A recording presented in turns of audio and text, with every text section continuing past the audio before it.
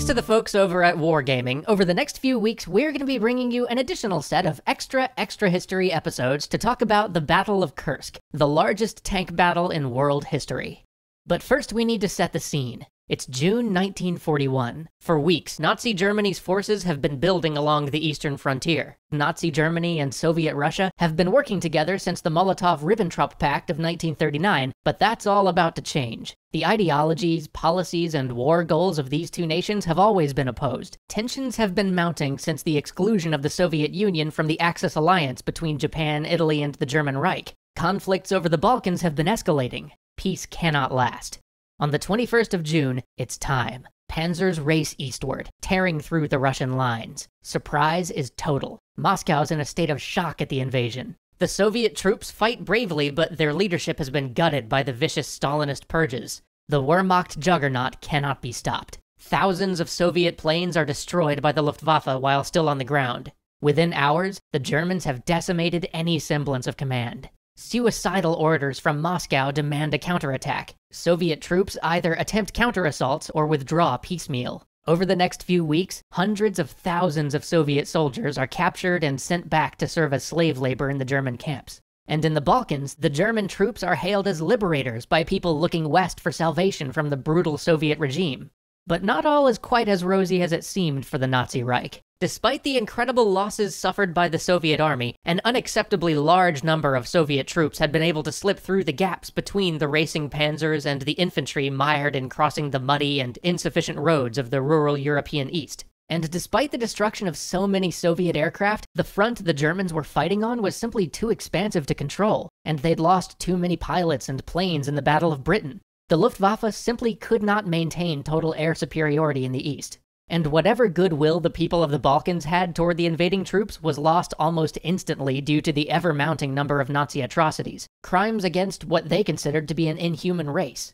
For the rest of the war, there would be almost constant resistance striking the Germans behind the front lines as the army tried to push even further east.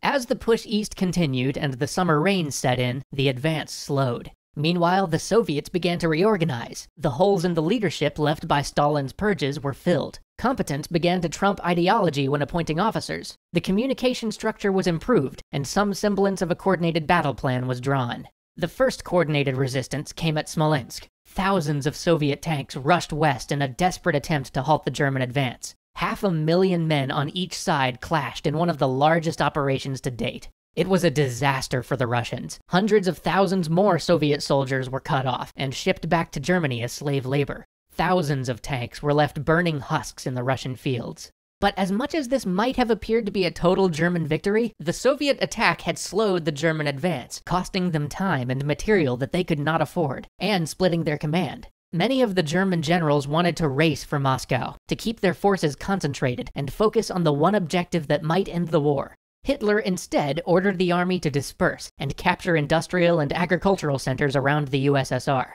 By September, Nazi German forces were surrounding Leningrad in what would become one of the most desperate and probably most deadly sieges in all of history. What the Germans hoped to be a quick victory would drag out in a brutal battle of attrition for years.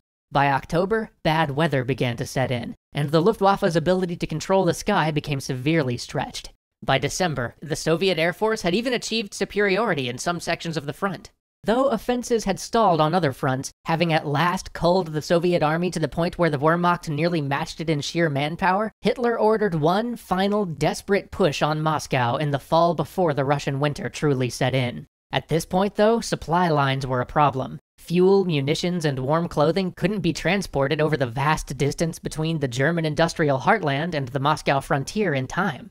German divisions were undermanned, and replacements, when they could be found, struggled to make it across the bombed-out roads from Europe to the front. Still, the initial month of the offensive seemed a success. German troops pushed through the defensive rings around Moscow. By the beginning of November, forces of the Third Reich were at the very gates. But the troops were exhausted. There were no reserves. They'd been fighting continually in the ever-worsening Russian weather for months. The troops needed to rest, but every day the Soviets drew in reserves from its vast territory to the east, regaining strength. By mid-November, the ground froze, and the final push into Moscow began. But the temperature dropped.